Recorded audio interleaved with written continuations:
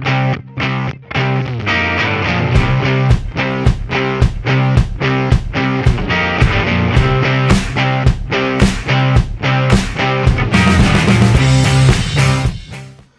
guys, Ian from Gearsfab here. Just a quick demonstration of this new jig that I've made on our 3D printer.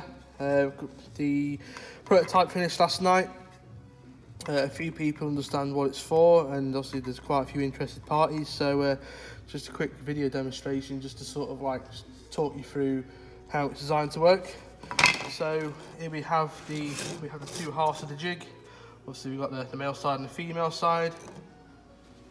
And this particular one's designed to take 1 1/4" Schedule 10 cast stainless tubing, as commonly used in fabrication of turbo manifolds and other bits and bobs.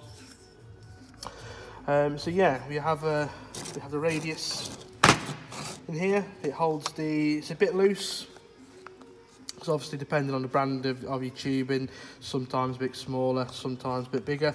So it's a loose fit in there, which will cater for all. It should cater for all different types. So yeah, I mean how this works is you have your both halves here. You fit them together. You clamp this in your bandsaw at your desired angle, and then you use the edge here as your cutting guide for your blade to line up against your blade, so you've got your cut. Now it's got a little gap here.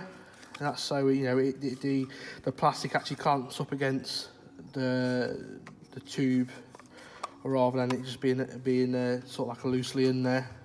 But yeah, I've done a few test cuts this morning. Really happy with it. It worked as intended. Just got a few adjustments to make on the drawing for the next one. But yeah, how we intend to work this is there's no built-in angle gauge, so you will need an angle finder. This is like a cheap one off eBay, a couple of quid, does the job for what you need. Now what you do is you just need to find your angle. Now we'd suggest cutting up to 45 degree. So if you wanted a 20-degree angle, if you wanted if you wanted like a 70-degree cut, I mean doing that's going to be a bit fucking ridiculous. So obviously you'd work backwards. So if you wanted a 70-degree cut, you'd cut a 20-degree. If you wanted a 60-degree, you'd cut a 30-degree, and so on. But yeah, you measure it from here. So you get your angle, rotate it as needed. So what we've got there, got roughly about 30-degree angle there. What you'll do is get a pen. Obviously you put both halves on. Get a pen, mark your cut.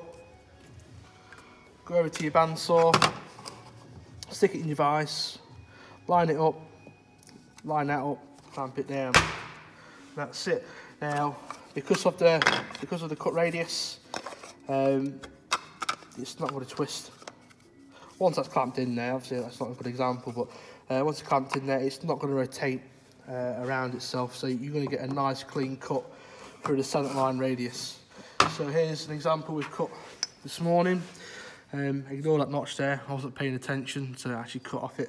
But yeah, you end up with a nice cut that's perfectly round, and yeah, it's quite nice. So yeah, we're looking at selling these for about 30 quid. Made out of ABS plastic. They're pretty durable. We will be doing one for 1.5 inches as well. We're doing that over the weekend. And we'll also be designing some tools to cut 1D bends to 1/2 3 inch with a leg, commonly known as dairy bends, but you know what I mean. So yeah, if you're interested, just drop us a message.